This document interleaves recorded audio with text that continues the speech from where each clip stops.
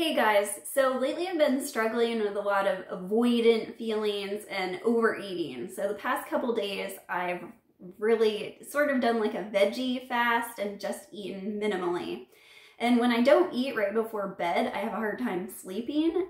And I often have this kind of a lot of like space in between dreaming and sleeping that I remember. And last night I had a really cool vision, and I contemplated through it all this morning and had an amazing time doing it. And I just wanted to show you, because I'm such a visual learner and things click for me so much better than in language sometimes.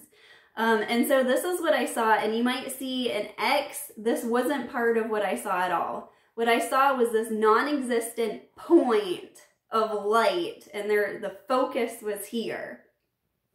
And I saw how the light emanated into angles out of it. And it was the sort of like hourglass shape. And so I thought of the hourglass and the symbol of that, and I tried to figure out, I was disappointed at first when I was waking, and it left such an impression on me. There was such a feeling that came with the vision itself that waking up was like, hourglass of light, what does this mean? What does this have to do with anything?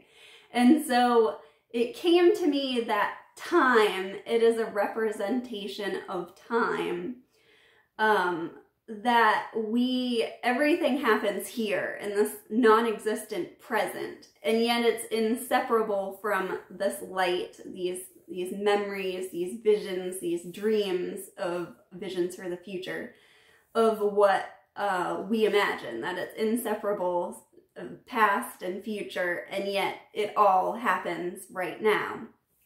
And so what it has to do with angles came to me too, and how alignment works. So when we don't realize that we're here in the center, that we're this non-existent sort of non-centered center, we identify with something in the past, you could say, with past things that we have been taught about us, past beliefs, past thoughts that make us us. And so when we identify, when we think we're here, and a desire comes up, and this desire will come up in the form of suffering if we're here and we think the desire is here. So there's no alignment from here. You can't get there from here. If you are truly this and you think you are this, you can't get there from here. That's something Abraham Hicks says. And this is kind of a good visual to show you that.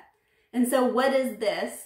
This is a space of presence, alignment, and no mind.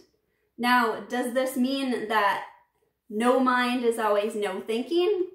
No, because we can have aligned thoughts, and we can have aligned insights come from here.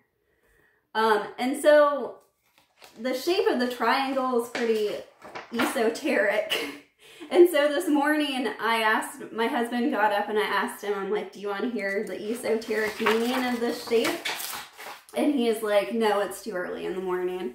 And so he ate his breakfast, and then he came back and he said, he like came up with all this stuff for X, for the letter X. And I'm like, X? I didn't see an X there. But in part of the dream or the vision was relating this to the cross, and like the point where everything crosses, and how there's no point itself. And so he said X marks the spot on a map, but we also use X to cross out or negate something. How appropriate is that? How funny is that? We also use X as a variable in algebra. So I thought that was funny. And I looked up, so these are degrees, right? This is geometry. And a couple days ago, I was looking up the Mason symbol and how they have the square and the compass. And it's the angles, and God is the architect of the universe. And the G in the center stands for both God and geometry. And you get into sacred geometry, and you can get into all kinds of esoteric things here. And so I told my husband, I'm like, for some reason, I really feel like, because we were talking about and joking about the X, because he saw this and I didn't see it at all. And I was like, I really feel like the word esoteric should have an X in it. And for some reason, I didn't understand that the opposite of esoteric is exoteric. And so, no duality, it's kind of funny thinking of the Masons and how they have the sacred geometry and there is this sort of esoteric knowledge. And when you truly become aligned, kind of insights and things filter in.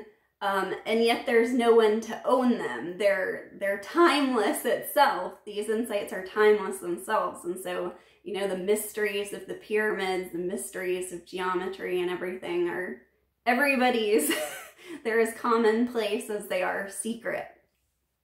So, looking up words and word roots and different definitions and considering how we use the same word to describe things in different ways and seeing how they kind of come together really interests me. And so I looked up degree. And so a degree can mean like a degree or a level, a step, a stair, a position of hierarchy, a stage of progress, a manner or a state of things. And so degree is like where we get with these angles. In truth, there are no levels. And yet we have these angles, we have these degrees, like geometric degrees.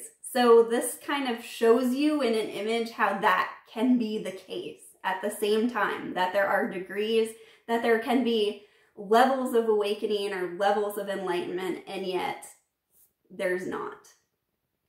And so the other word I was contemplating with this is point, because like I showed you, marking the X's and showing alignment, how you have to come through the spot, you have to go back to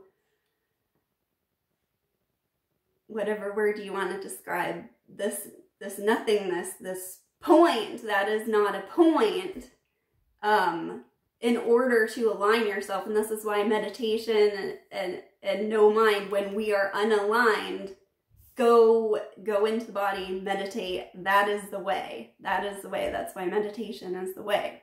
And so point we use as a noun, like this is the point. This is, what's your point? This is the point of whatever. Or we use it as an action to point to something. So this creates this. It creates the action of pointing, the degree itself. So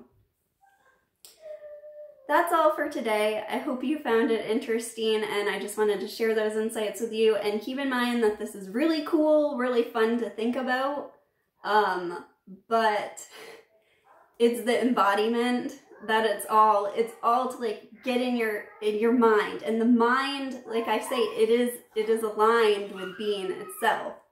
It seems like we get off on a tangent, and we do, but the mind is aligned with being, and it's about aligning the mind. And that's why teachings like this and thinking about things and contemplating them is not a waste of time unless it becomes a distraction from being. And you know that by feeling, when you're not in alignment. So I love you guys. Talk to you later. Bye.